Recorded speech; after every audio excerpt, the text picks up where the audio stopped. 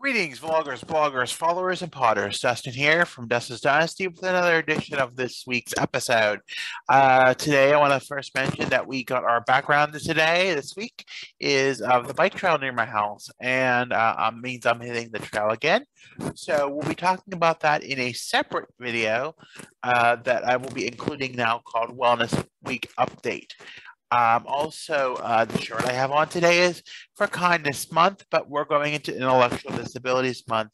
So therefore, that shirt, it was designed and developed by our local intellectual disabilities speaking out for ourselves group. And as tag, they came up with the hashtag Kindness Fayette because we're from Fayette County here in Pennsylvania. And so forth, it came up with that. So I wanted to represent that this month and when I'm doing my vlogs and my representing, because it's truly where I come from and truly a good way of getting the hashtag out of great people such as myself. All right, without any further ado, we're going to get into the first half of this week's vlog. This week, we're going to talk about, coming to realization. When I come to realization of things, I guess, I've been on this 3-year REM spring of sorts. I've been discovering a little bit about, and getting back on track, or at least trying to resemble a good back on track kind of thing. This starting in March. Still starting to learn more about myself and come to terms with more of who I am as far as it goes to what challenges I'm experiencing.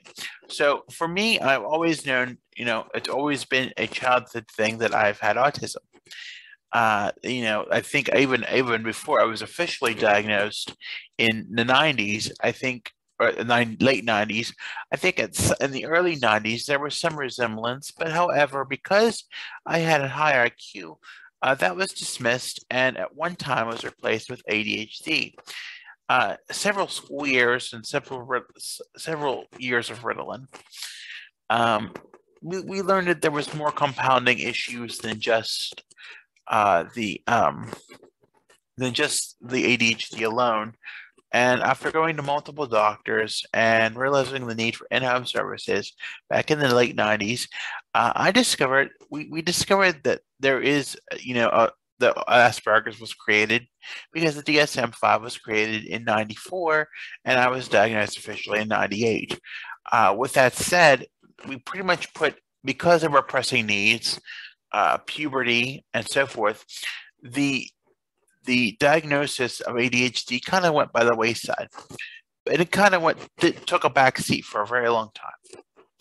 As I learned and grew and somewhat got back into resemblance and got medicated, and I still agree I do need medicine, but that was back in the 90s, back in 1999 when I first got medicated and went through treatment 2000, 2001, came back, started growing more and more and more. As we grow more and more and more into the 2000s, 2010s, and into now, I'm becoming more of an adult, and that kind of what led the journey, I guess, 3 years ago to go, to explore this. But I think the problem was, and I think I did address it in an earlier video of growing, about a couple weeks ago, is where I didn't address it professionally, and kind of took it on my own, and I do regret doing that because it did set me back. But I'm more recognizing that I do need the medicine and that it is helpful. Now, as far as and that having the medicine that I've been on for the past 23 or so years is kind of made me kind of bogged down, and I think that's where I was coming from 3 years ago with it. But I think I did we accepted the fact that we need something. So I think sometimes admitting that you need something, and evaluating where you are and doing a self-evaluation first before you only have so much time with the doctor and you don't want to keep them behind. But I think sometimes just doing a self-evaluation, journaling, keeping track of what you're experiencing when you're well, and what struggles you're facing when you are well, Maybe you're too sleepy. Maybe, you can't do things that what you would like to do. Just all kind of things. I realize that because if I'm doing so much and I'm doing excessive amounts of things, I become burnout. And as a result, I cannot maintain a normal sense of sorts, and I crash, and then we get into the revolving cycle of not taking the medicine, and then we get into that cycle of not taking the medicine and revolving into a relapse sorts until we get back on track. And getting back on track is sort of harder to do once you get off of track. So you want to stay on track, but yet being on track can be difficult to do. It can be very challenging at times because you're so bogged down and you're so, but then maybe, I'm thinking on the other hand, I'm not playing it out long enough to see how it goes. So with March coming up, and when I got back on track, it was officially March 1st this week, and today's the 4th, by the way, when I'm recording this. But getting back on track and deciding that, maybe we need to run it for a month and a half until I see the doctor again to determine maybe is there something wrong, something needs to work on. The other thing is, the other side of that coin is accepting that I have other challenges. And that may not be easy because I'm already autistic and I'm already experiencing quite a host of other challenges, the bipolar disorder, some other anxieties, but maybe, anxiety could be tied into ADHD, it could be tied into autism. We're not 100% sure. And, so I did take an ADHD assessment. So, kind of wondering, it's there. And, I think just coming to the terms of self-acceptance of, accepting that and coming to terms with it.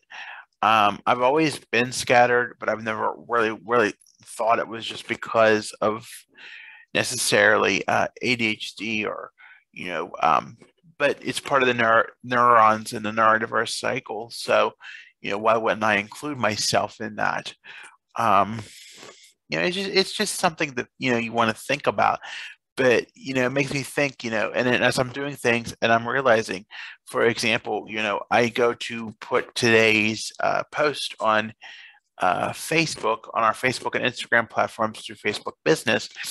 And when I go back to Facebook, instead of closing out of Facebook, I am automatically distracted by something I see in my personal news feed, and then I scroll and I scroll. So I definitely are scattered in that area, and I'm also scattered in being able to understand a social construct and keep within a conversation, and be able to hold my thoughts until it's a turn, or be able not to speak out of turn, or be able to just be able to listen. So there's just a lot of factors that I have to consider into that.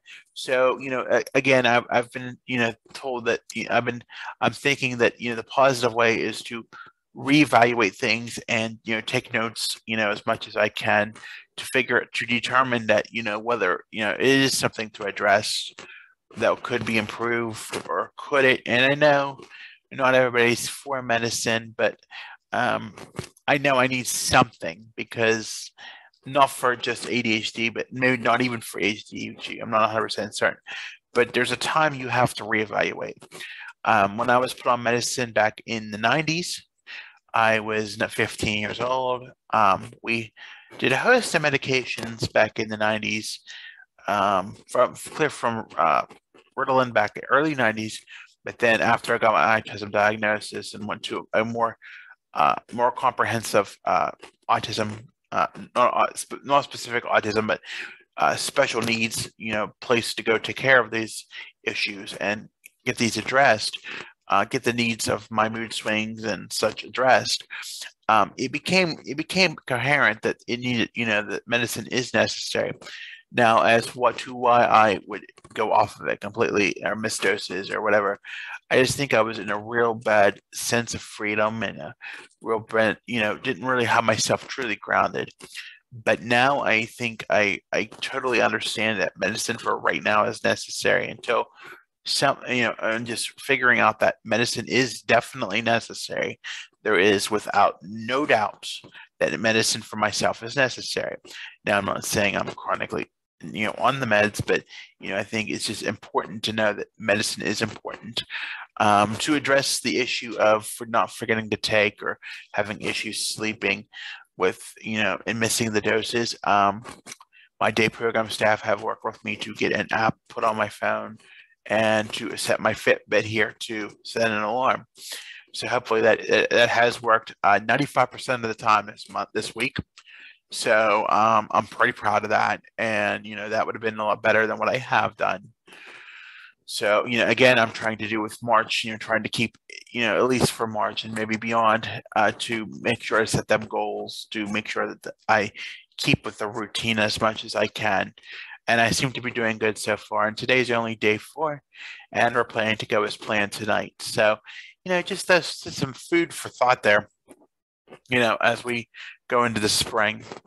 It's just one of those things, it's a struggle. It's been a struggle. It continues. It's like it was for a long time. It was a very hard fight. Not that it's still not hard, but it's still somewhat of a struggle, and can still somewhat be of a struggle to have sometimes.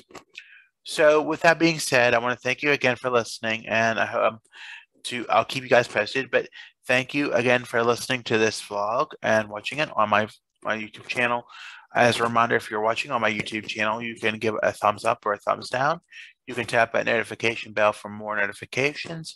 You can subscribe to the channel if you like. You can also follow me and like me on Facebook, Instagram, and Twitter at Dustin's Dynasty. You can follow me. You can follow me on Pinterest and TikTok. On TikTok, I've been more active at Dustin's Dynasty ASD. Also on the web at dustinsdynastyusa.com.